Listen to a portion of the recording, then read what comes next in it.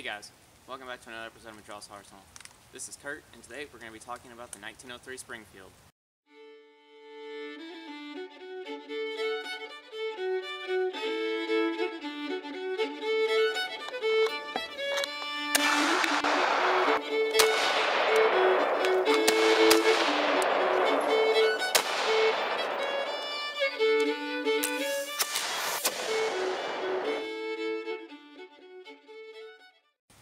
So, you may be wondering why I'm dressed in this and shooting the 1903 Springfield. Well, the answer is if you look back at the pictures of the Philippine Insurrection, also known as the Philippine-American War, you will see that the majority of the troops, U.S. soldiers, are wearing the Mills cartridge belt, either in blue or tan, khaki pants, brown leggings, and blue tops.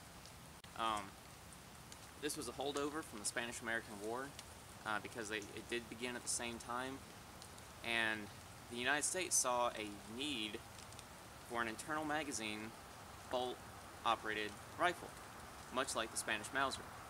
So, after the Spanish-American War ended, the U.S. had several thousand Spanish Mausers that were captured, and so they sent them over to Springfield, said make a design out of this, and do some testing, so they came up with the 1903 Springfield. It's got a shorter barrel, much like the Krag did, and it was very effective for fighting in the jungles that we were currently in.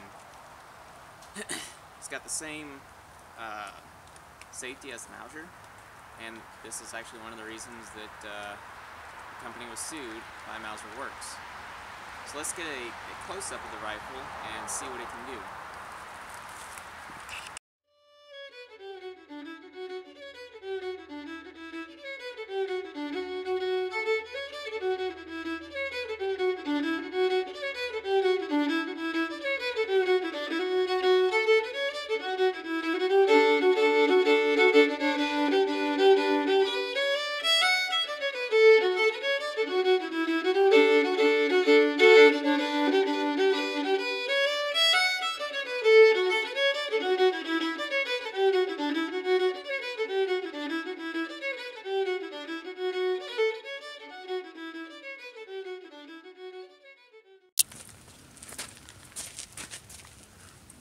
So, when these were first issued, I would imagine that given the logistics problems that the Army would have been facing, they probably would have had these Mills cartridge belts at the very beginning, and then they were issued the standard cartridge belt, which was much like the 1912 cartridge belt, but it's a little bit more boxier. So, anyway, we're going to take a few shots with this.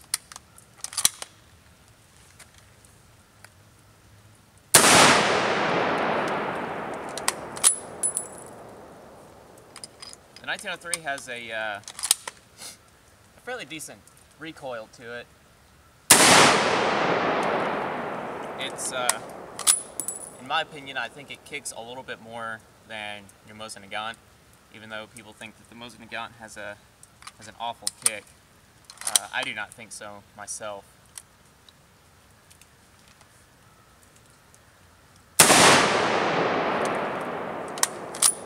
The sights on this rifle, it's got a ladder sight, and I'll go into more detail here in a minute. But I actually quite like this sight. I myself, I'm not a big fan of peep sights. This one does have a form of a peep sight in the bottom. Like I said, I'll go into more detail on that here in a minute.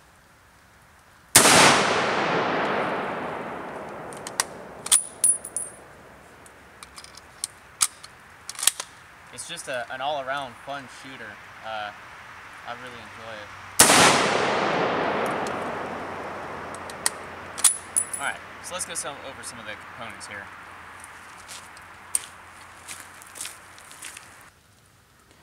Alright, so let's go over a few things real quick. As I said, it's got the same safe as the Mauser. To the left means it's ready to fire. Okay. Pull it back. To the right, it's on safe. Not go anywhere, you're not going to be able to operate the bolt. One curious thing, and I will get something here to show you.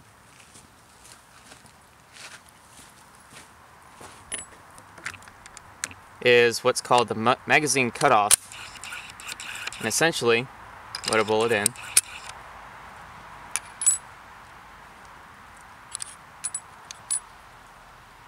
Flip this switch down.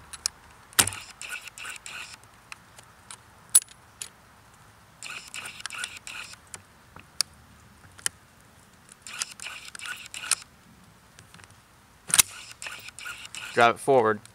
You're not going to be able to, you can load it one by one. Okay. It allows you to keep 5 rounds in your magazine at all times. Flip it off, and you can reload your magazine. As I said, the ladder sight also features an elevated ladder sight. Very nice.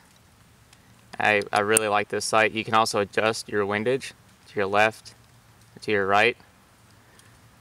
Okay. And then you've got your battle sight right here. Very, very great design. I really do enjoy this rifle quite a bit. And on the front sight, you also have your front sight hood. Protect your front sight from dings or anything like that, from bending your front sight post. Another thing that I like about all Springfield rifles is the fact that it's always had this front barrel band. If you go back to the Revolution, you'll still see this style barrel band on the muskets and rifles. It's very, very neat. In the back, in the butt plate, open up your little compartment and you'll have your oiling kit as well. As I said, you've got a 5-round internal magazine, which was a step up from the Spanish-American and Philippine War, Krag Yorkson. In the Philippine Insurrection, they were actually using trapdoor Springfields as well. Simple leather sling. Not a big fan of it myself, but I guess it works. And here later, and a couple of other videos, we'll be going over the bayonet drills, and pretty excited to do that.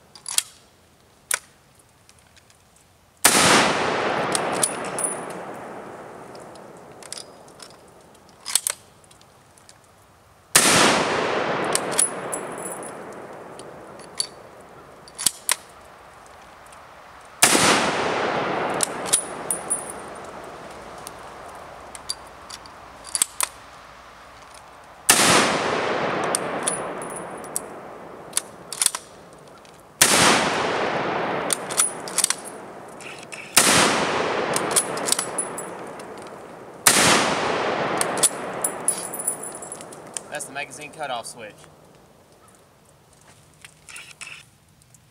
Alright guys, I appreciate you watching. I wanted to give you a brief introduction into the 1903 Springfield, where it came from. I also forgot to mention about the bayonet. The original ones would have had a spike bayonet, or a rod bayonet actually, and it resembled about a foot-long Phillips head screwdriver.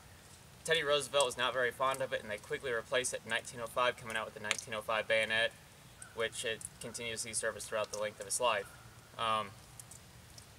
Here in the next video about the 1903 Springfield, I'm going to be doing it in a World War I setting, and I'll be going over several things such as ranges, battles that it was in, as well as bayonets, bayonet drills, manual of arms. So I'm going to really dive deep into the 1903 Springfield and try to show you guys its history, what it was fought with, what the men were wearing with it, and things like that. So I think it's going to give a pretty interesting approach to it because I don't think anybody's ever done that before on YouTube. So it should be pretty unique. So be sure to look forward to that. Right now I'm working on a bayonet dummy. So, but anyway, I appreciate you guys watching. Stay tuned, and I will see you guys here shortly.